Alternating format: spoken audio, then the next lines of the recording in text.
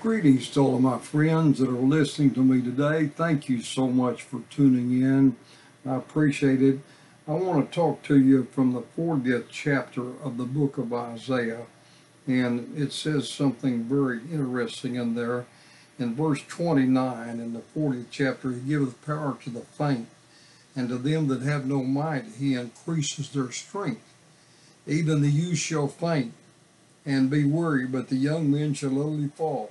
And then in verse 31 it says, but they that wait upon the Lord shall renew their strength, and they shall mount up with wings as eagles, and shall run. They shall run and not be weary, and they shall walk and not faint. That is a wonderful promise from the Word of God.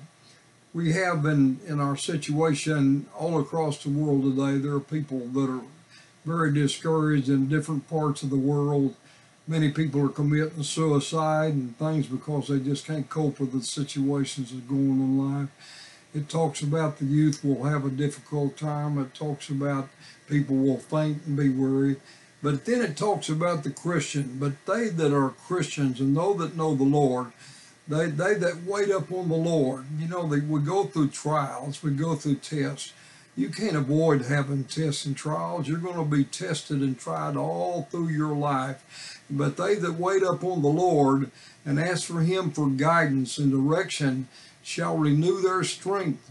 And that even talks about that they shall mount up with wings as eagles. Our emblem in America is the eagle because he's so strong. It's amazing to watch eagles today on how the strength they have. They can pick up something 3 or 4 or 5 times their weight and carry it away. It's amazing, eagles. But they that wait upon the Lord shall renew their strength and mount up with wings as eagles, and they shall run in this life, and they be working real hard in life. They shall run and not grow weary, and they shall walk and not faint. Let me tell you, friends, when you follow God, you might get a little bit worried along the way, but if you'll trust in the Lord and ask God for guidance, He will bring you through every storm and through every difficulty. But you have to sometimes wait on the Lord. Sometimes things just don't happen automatically. It's endurance that's important in this message that I'm talking to you about.